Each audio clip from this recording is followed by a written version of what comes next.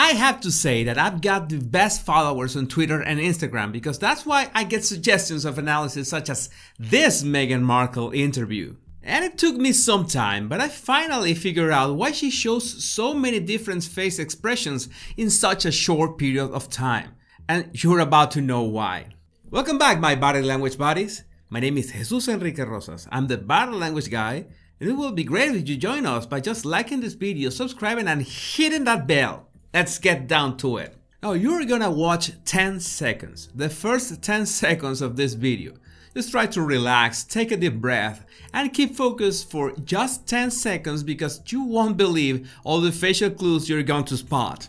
Alright, it's Ruben J here at the USA Network premiere for the mid-season premiere of Suits. That's right. For season 5 with Meghan Markle. Actually, that's not your card, that's for Rick. I don't need it.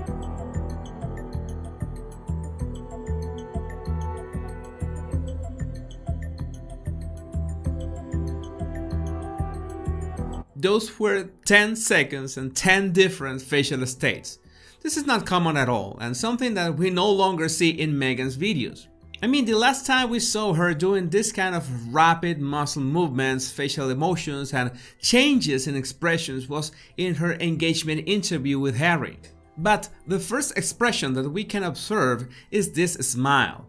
Not a real smile, but it doesn't matter much because in most of these situations the person can be showing a diplomatic smile or a transitional facial expression. What this tells you is that she's not comfortable and looks really tense at that moment. By the way, I usually represent slow motion in my videos in black and white, but in this case, since the footage is not top quality, I left the color shades because it helps spot the facial details. Just for the record, you're gonna see a slowed down text on the corner. But right after that forced smile comes the first extreme change. From a smile, she changed all the way to seriousness, and maybe it's a bit hard to spot that she clenches her jaw muscles. So this is much better to spot if we put these two first facial expressions side by side so you can compare them. And this switch happens in a couple seconds. Now, many months ago, when I began digging deep into Meghan's videos, at first I thought that these were facial tics, facial spasms that cannot be controlled. But tics usually happen with certain muscles of the face and are really localized. In Meghan's case, her whole face changes. It's a complete different expression. And the next step is when she turns to see the camera. This could be described as a resting expression, a rather neutral face. But even so, it's not hard to spot that Meghan has a very intense gaze. A very intense look, or at least that's the look that she wants to give the camera. I must say that she looked really good at that moment, and I'm telling you that she's got a very intense stare at this point, and to prove it, I'm going to show you what happens just 1 second later. On the left, you can see the intense look. On the right, 1 second later, a more relaxed expression. This is high-level face reading. This is something that your brain is designed to do on its own automatically. What we're doing here is that I'm showing you two versions of the same expression so your rational mind can absorb the subtle differences. What I think happened here is that Meghan turned to the camera, tried to relax her face, but needed a couple seconds to really settle her feelings. Remember that any clenching of the jaw has to do with emotions. It could be nervousness or frustration or anger, but if you want to relax your face after that, it has to be consciously. She then turns to Ruben again and tries to display a smile. But the smile that she displays in this case is not genuine because her lip corners are not pulling really upward but to the sides. And there's not enough pressing of the cheeks on her eyes, so nice try, but no, it doesn't cut it. She tries to play friendly with a gesture that you might already know its meaning, that is raising the eyebrows. We raise our eyebrows for many reasons, but the most relevant here is trying to show goodwill to the interviewer. Now, by this point, you might be a little confused, as in, what is going with Meghan's face? And that's the most important part of body language. It's not just about spotting the facial expressions, but trying to make sense of why do they happen.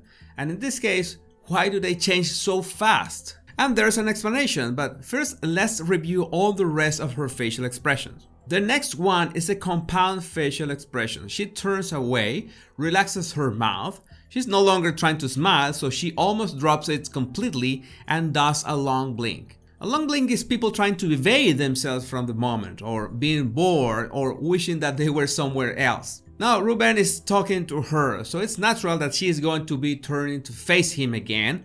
When she does that, two things happen. She swallows really hard, she tenses her neck muscles and makes a subtle chin jut. This is another compound facial expression because it's a mix of various signals that commonly happen individually. When an analyst spots a compound expression, you have to judge what is the correct word to define what you are seeing. And this is because compound expressions can have any kind of facial combinations. In this case, my personal take on it is that I see hostility. If you see any other emotion or you want to define it with another word, I'd be glad to read it in the comments. The final expression could be easily ranked as the most intense of all that we've seen so far. She faces Ruben directly, really clenches her jaw and tilts her head down. Now for one moment, let's discard the head movements and focus on that jaw clenching. You know that her jaw is really tense because the muscles form a diagonal line that start at the back of the jaw and point to the eyes. That's something that we've seen in other videos of Meghan, so it's a recurring signal that she does it most of the time. And this is a clue about her personality. Clenching the jaw most of the time is trying to release stress. It's blowing off steam.